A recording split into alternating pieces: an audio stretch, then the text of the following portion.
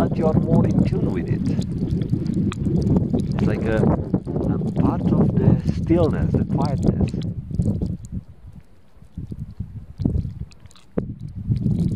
And if you are living the American lifestyle and way of thinking,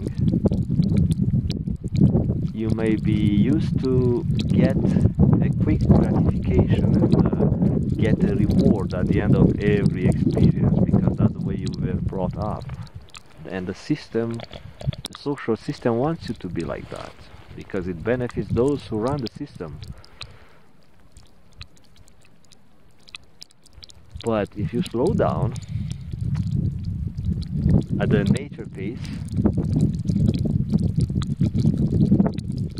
what happens? You're going to get in tune and you're going to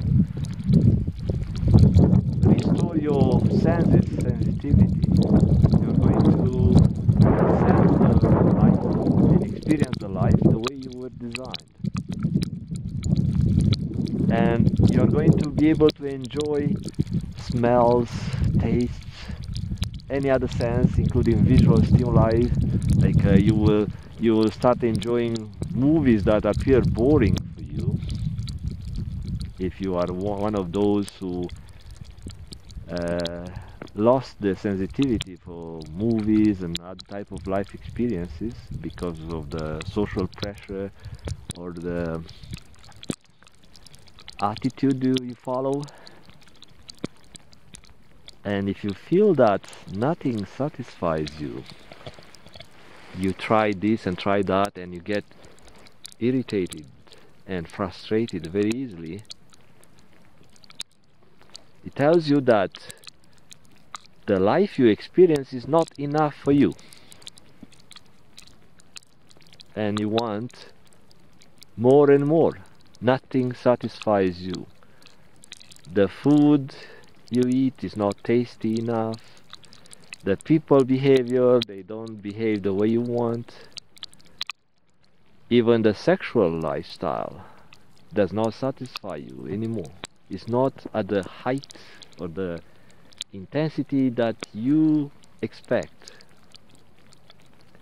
And that leads to frustration. Why? Because you set the bar higher and higher, which is nothing wrong if you raise the bar on different fields of your life.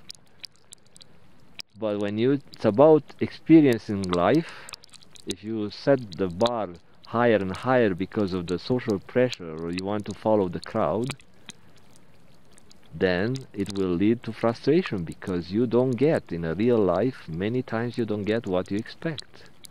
And I'm behind you, right? So I was always there behind you.